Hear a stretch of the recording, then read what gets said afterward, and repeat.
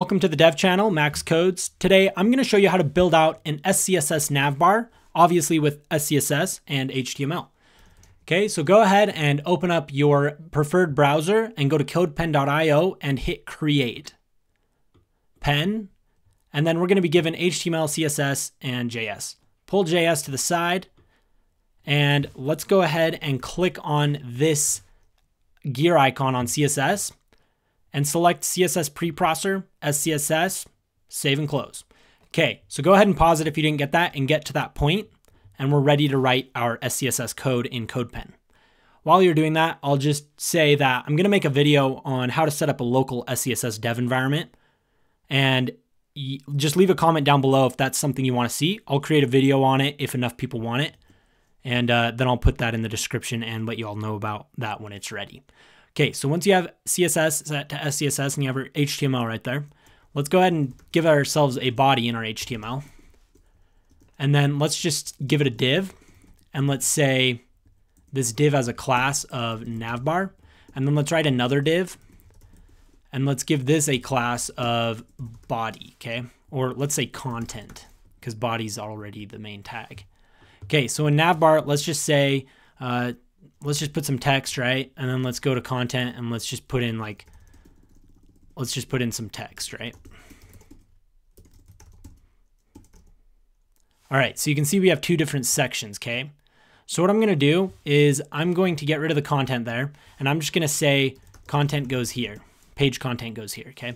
And we're not gonna worry about the content, we're focusing on the navbar. I just want you to let you know that we're gonna be building an navbar specifically so we can have content on the page, and this is how I would go about it and how I do go about it in my websites, okay?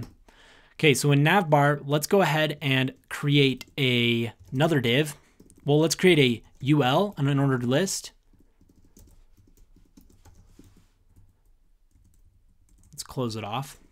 And in this unordered list, let's go ahead and throw in a couple list items. And in this list item, I'm going to have an A tag. And this A tag will contain an href to https:// and let's just say instagram.com/maxcodes.io. I have two accounts on Instagram, .io and just maxcodes. Okay, so what we're gonna have to do is type inside this A tag. I'll zoom it out a bit. Let me know if that's too small, and I'll keep it at like a different size in my future videos. In the A tag, we'll just say maxcodes. Okay, copy that, and let's just put a couple links to different places. These would ideally go to your website in different places, but I'm just using external links because we don't have really any other pages in this app yet, and we won't in this video. So next one I'll do is I'll say unsplash.com/maxcodes. I think it's an @maxcodes for Unsplash. And then this last one I'm gonna do facebook.com, and I think it's real maxcodes right now because someone has maxcodes. Okay, and I'll just say Facebook here, and then I'll say Unsplash, and then I'll say Instagram. Okay. So let's go ahead and just test these links. Put these links in, these very links, and then hit Facebook. And you'll see it says it refuses to connect. Now, the reason it's doing that is probably because it's not gonna let us on Unsplash. But what we can do is let's just reload our page. And then let's just say target on this is equal to _blank. I think that will let us open it in a new tab. I haven't tried it in Unsplash. Okay, yeah, so that worked. Okay, so let me just show you how that can be done one more time. I'll pull this to the right. What you're gonna wanna do is say target is equal to _blank on your A tag. Okay, so go ahead and add that to each one of these A tags. And then just make sure these links are working, and give me a follow if you wanna see more content on these platforms. I talk a lot about my personal life on maxcodes.io, documenting my life here, even my running, trying to get better at running. And basically I'll show you like what I'm doing with my courses. Like I'm building a course right now, and I literally just made this story today on what it's about. It's SCSS. Go ahead and check it out if you want. Anyway, that's off topic, but yeah, I am trying to build my following on those platforms. So follow me if you want. I have content here, and I have a ton of free picks on Unsplash if you want to use them for whatever you want. post them on Instagram and tag me if you want. You can post these whatever you want. Just make sure you tag me. Okay. So I'm going to go ahead and close this page. And this is our code so far, okay? So go ahead and get that in there. And then now let's just kind of create our grid for our CSS here and just make it look nice, okay? Okay, so let's say in our CSS, we have body, and then we have navbar, and then we have content, okay? What I want you to do is I want you to go over to your body, and then since we're using SCSS, we can straight up put our tags in here too. Okay, now the reason I would do this and still have these is because I would want to put all the navbar grids and content grids in their own tags. Okay, but the reason I would nest these in body is when I'm trying to align them on the body grid, okay? So if that doesn't make any sense, just keep watching my SCSS videos and courses on Udemy and you will come to realize exactly how I do things and you'll love it. Okay, so in body, let's just say display is grid, and then we'll say grid template columns is 1FR and grid template rows is 1FR. Okay. Well, for rows, what we'll do is we'll say 50 pixels and then 1FR. What this is going to do is it's going to put our navbar on the 50 pixels and our content on the 1FR. Now, the reason it's looking like this is because our body doesn't have a height. So really everything is only 50 pixels and that's why our content's overlapping on that. And that probably doesn't make any sense to you right now. But if we just give our content and navbar a background color, you'll be able to see a little bit better what I'm trying to say. Okay, let's say background and let's say cyan for the navbar. And for the content, we'll say background and we'll say, let's say gray. Okay, it's only the height of the text. If we remove this text, we wouldn't even see the gray.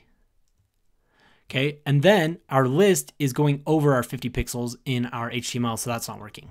So let's first fix our height and then we'll fix our little list.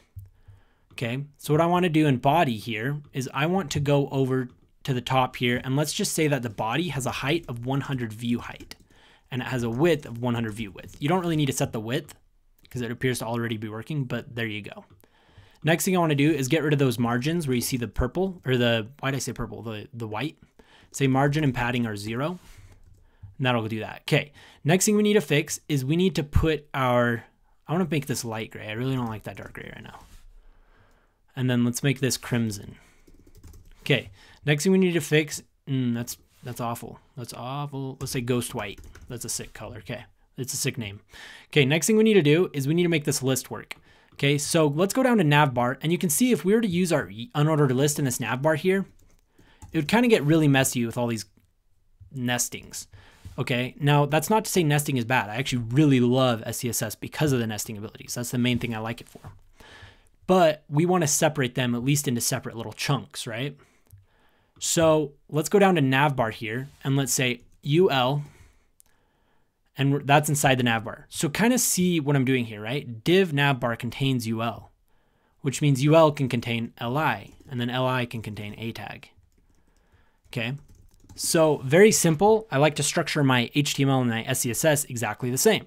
It makes sense that you would do this since the HTML is structured the way it is. So it makes a lot more sense when we have the UL inside the navbar instead of the UL outside of the navbar. Let me know if you agree. I really think that that's the truth. I'm just being honest there. Okay, so let's say UL. And let's say that our UL has, let's use flexbox. Let's say display is flexbox. I think it's just flex. I haven't used flexbox in so long. Yeah, it's just flex. And then let's say that, let's get rid of those bullets. Let's say list style type is none. That'll get rid of those bullets. And then let's say margin is 0 and padding is 0. Okay, so now we can kind of fix it up. Let's take our margin here and let's actually overwrite it instead of setting it to 0. So I'll actually get rid of that. And let's overwrite it right here. Let's say margin is 0 pixels for the top and bottom, and then 20 pixels on the left and right. Okay, so that's doing it for the entire list. So what I meant to do is we can leave this all 0, but then inside of the list tag inside of the UL, we want to set the margin of each one of those to 0 and 20 pixels. That way we'll have space in between each of these, okay? Now let's switch gears a bit and change this to a grid because I want to show you how to center it with CSS Grid. So let's change this display on the UL to grid. Let's save it, and you'll see that we have a problem here. But we can easily fix this by doing what we did in the body. We can just give it a grid template columns of 1FR and then do the rows automatically. Well, rows of 1FR and then the columns automatically. Because we want to have a lot of columns over, right? I'll show you what I mean, okay? Let's say in here in UL, if we say display grid and then we say grid template columns is 1FR, 1FR, 1FR, and then grid template rows is 1FR, you're gonna see we have 3 columns now, okay? So that's really cool. Let's give these lists a background color of crimson, and then you'll see a bit more of what I'm doing, okay? So you'll see we have this margin that's making it kind of separate a bit. If we were to get rid of that margin on here, there you go, they're all connected, but that's where grid gap comes in. We can go up here and we can say in our UL that we need a grid gap of 10 pixels, and that's gonna create a grid gap of 10 pixels between each of our items.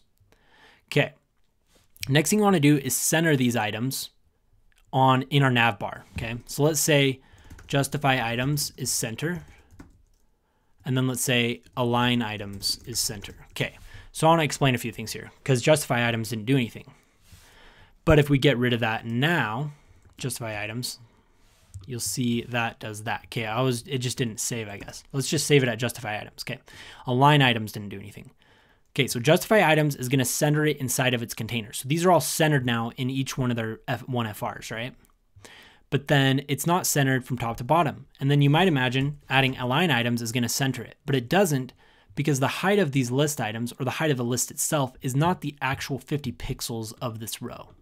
So what we need to do is we need to go to our UL and say height is 100% of its parent container, which means it's going to be the height of the navbar, which is the height of the 50 pixels. All right. And I totally understand if that's confusing right now if you're first learning this. Okay. Now, instead of margin on these list items, let's say padding, and you'll see that when we get more of the background for it, right? Because it adds padding to it. Okay, sweet. So let's go ahead and get rid of this background color crimson. And let's just leave it like that. And then let's go ahead and do this. Let's just put them all to the right here, okay? What we're gonna have to do in navbar now is create a grid. We'll have to say display is grid. And then we'll have to say grid template rows is 1FR because we only want 1 row. But then we're gonna need some columns, okay? The first one, we want to take up all the items, right? All the space. But then let's say we just want the list to be on the right. Then we can just say we only want it to be like 300 pixels. Okay, by default, it's not going to go over there because it doesn't know. We haven't assigned it over there. So what we can do, that's that 300 pixels there, okay? So what we can do is we can go to UL and we can say grid column is 2 to 3, okay? So that's probably very confusing if you haven't done grid before. But basically what's going on here is this is 1. You can imagine this as 1 and this as 2 and this as 3. We're basically just saying, hey, UL belongs from 2 to 3, which is how we're getting it to go across that 300 pixels. Okay, so kind of familiarize yourself with that idea and leave a comment down below if you want that further explained and I'll make a video on it. Next thing you want to do is just add a margin to our entire navbar. Let's say margin 40 pixels. And let's make that only on the left and right. So let's say 0, 40 pixels. That's not working. Let's say padding. There we go, that's better. Now let's say our background color on the UL to blue and just see what that looks like. You'll see now it's centered the way it needs to be. Okay, you'll see that Instagram though is not touching it, whereas Facebook is touching it. So let's just mess around with this and say justify self is center on the UL. Okay, you'll see that it centers it, but you might be wondering how the freak does that work? And basically what justify self is doing is it's the same thing as saying justify items on the navbar. Okay, so if we get rid of that, you'll see it has the same effect. Okay, so that's how you build a very basic navbar in SCSS and HTML. Now, if you want to see more of this, I'll gladly make more videos. I just wanted to put something up quick tonight that could add a little bit of value to you as a developer. And if none of this makes sense, please leave comments down below and ask me to explain specific things in this, and I definitely will, okay? So that's it for today. I'll see you guys in the next videos.